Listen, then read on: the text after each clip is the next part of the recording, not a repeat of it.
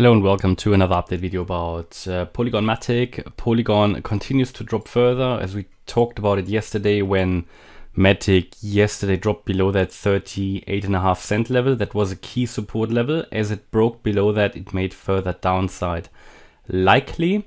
And yeah, I think we are looking now at support somewhere here in this yellow support box. This is the box that we've had on the chart, well, since July, August, really.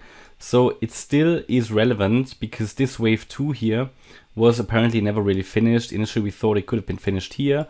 We had a substantial price increase since then. So, you know, there was a possibility for profit taking and also for entering. Down here, there was a long area. Here was a long area, yeah. But it still did not substantially follow through. Came down a lot. I believe that a lot of those possible bullish patterns probably would have worked out and would have followed through had FTX not happened, but we will never find out because FTX did happen, right? So the target for this move to the downside would be somewhere in the region between 47 and 60 cents.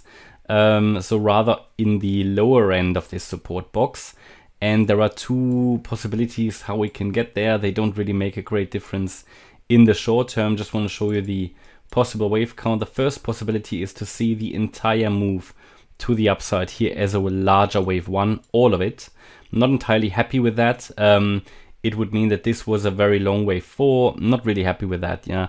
And then we would come down now in a wave 2 from here in this massive A, B, and C correction. But it's a possibility, it's one way of looking at it.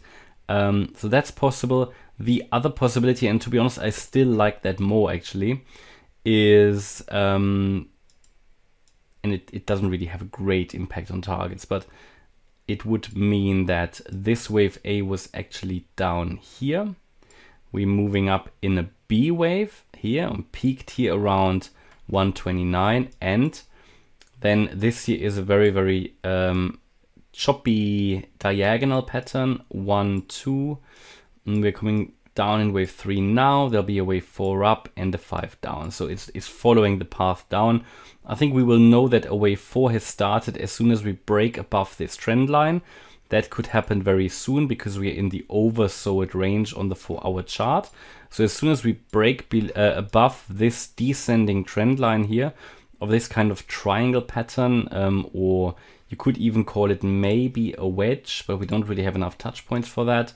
So be aware, this could break out to the upside soon, but it would not necessarily, well, in my opinion, primarily, I would not expect that this is a bullish breakout. It would purely be a corrective wave pattern to the upside and then a follow through to the downside.